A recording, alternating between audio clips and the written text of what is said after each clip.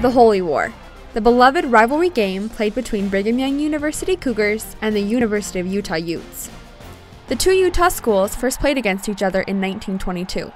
In 2011, the Utes moved to the Pac-12 and the Cougars became independent. The teams planned to take a 2-year hiatus for the 2014-2015 season, but unexpectedly ended up playing each other in the 2015 Las Vegas Bowl.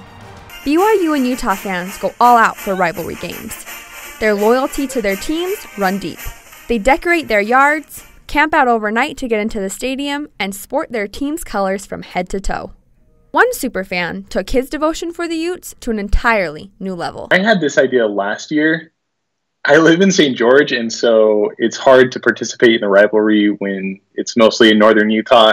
And so I just wanted a way to be part of the rivalry without actually being in northern Utah.